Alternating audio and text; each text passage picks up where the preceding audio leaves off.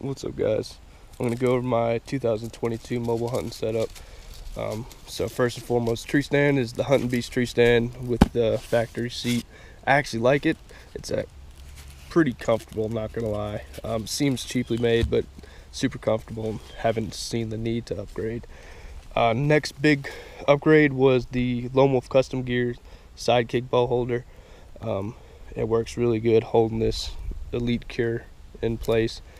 Knock on wood, haven't had any issues with it, kicking out on me. So that's definitely cuts down on the bulk, and you don't have to worry about screwing in or putting a bow holder on. And then next we have the Beast sticks.